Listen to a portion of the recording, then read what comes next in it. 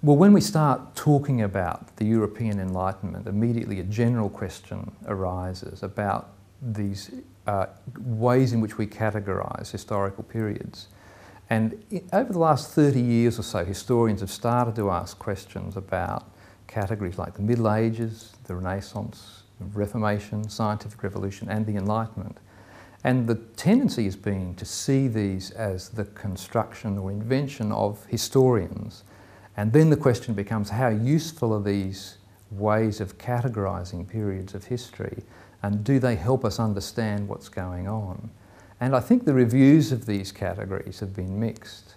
So the Middle Ages, we start to ask whether this really makes sense as a period between classical antiquity and the modern period, for example. We ask, was there really a revolution in science? And if there was a revolution, was it a scientific one? Were there multiple reformations? And when we get to the question of enlightenment, I think what historians have tended to say is that there was a view about the Enlightenment, say, let's call it the 60s view, that saw the Enlightenment as essentially a reaction of reason against authority, tradition and religion, a view that saw the Enlightenment as essentially a French movement primarily, and a key movement that led to the modern world as we know it. Now, since that time, I think historians have wanted to muddy the waters a little bit and to say, well, actually, it's not really that simple, that there were, in fact, multiple enlightenments, and that there was a French Enlightenment and an English Enlightenment, a Scottish Enlightenment and a German Enlightenment, and that these enlightenments are characterised in quite different sorts of ways. So, for example, it might be true that in the French Enlightenment there was a strong anti-religious component, and the promotion of reason as the instrument through which we would escape the powers of religion, as it were. But if we look across the continent in England, we see a rather different story. We see an enlightenment that to some extent was informed by religious concerns and shaped by them, and that those concerns in a sense remain part of the movement. So that just gives you an example of how historians have wanted to talk about how historians have wanted to talk generally about historical periodisation and what they've had to say about the Enlightenment in particular. So if we think then about what the key characteristics of the Enlightenment were, we think about perhaps some key characteristics that we might see across the board. And I think one of them is, traditionally it's been conceived to be the elevation of reason. I think we need to add to that experience. And these are actually two quite different things. That the idea that we see in England, for example, is that reason actually needs to be held in check by our experiences. And so, for example, we have a distinction set up between an experimental, experience-based approach and a speculative, rational approach. So English scientists, for example, were critical of French scientists who they saw as over-rationalising. And the problem with the rationalistic approach to things was that it was insufficiently disciplined by experimentation and experience.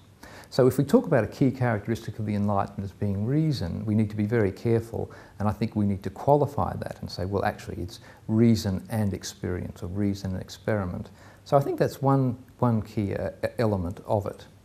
The question then is reason and experiment, or reason and experience, necessarily opposed, for example, to religion? And I think the answer is no, not necessarily. Indeed, arguably, the emphasis on experiment and experience was itself grounded in religious thinkers arguing for the primacy of religious experience. And interestingly, in 17th century England, they talk about experimental religion, by which they mean a religion that is based and grounded in experience.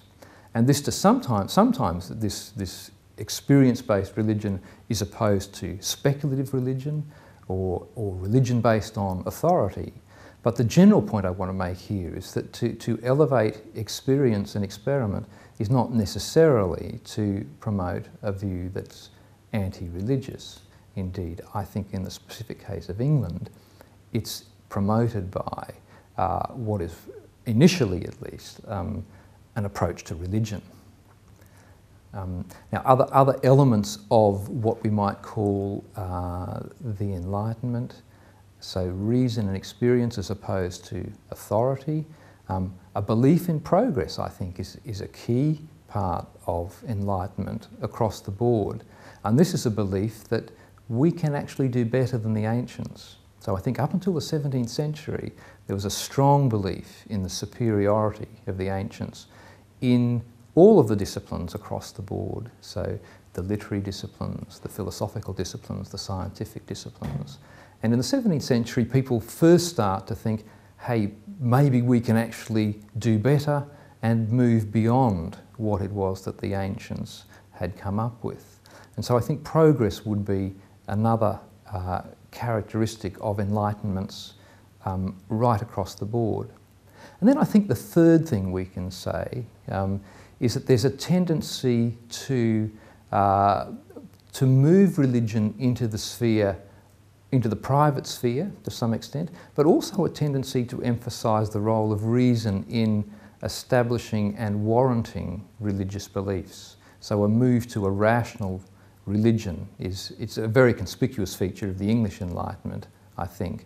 But if we ask what happens in the Enlightenment to religion, I think a couple of things. And one is an attempt to show the rational foundations of religion becomes very important, but also an increasing tendency to move religion into the private sphere, because religion, in the wake of the wars of religion that ravaged Europe, is perceived to be potentially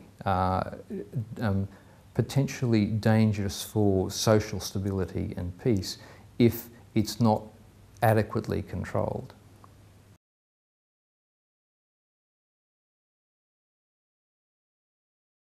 Well, if we think about another historical periodisation scheme, the scientific revolution is a key one. And the scientific revolution is typically thought to have started around, say, Copernicus and finishing up with Newton.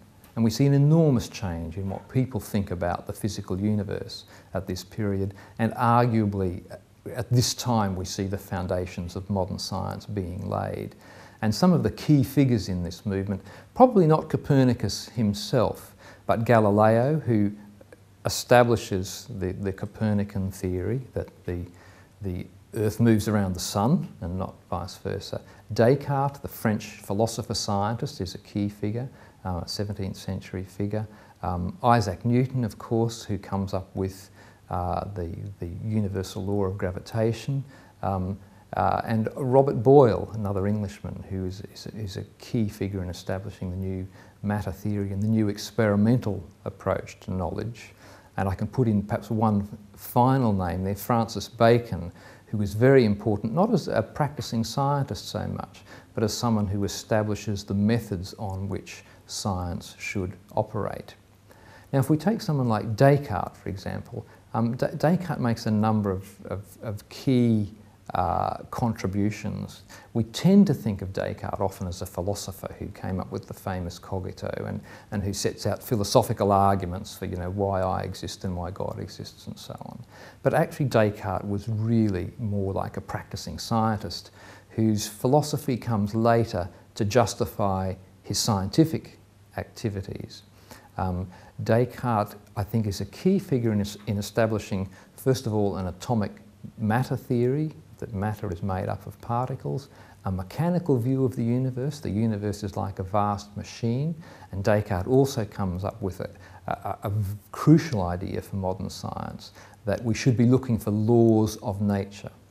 And Descartes explicitly says that laws of nature are not so much inherent in the cosmos itself, but that laws of nature are actually divine commands, that God has commanded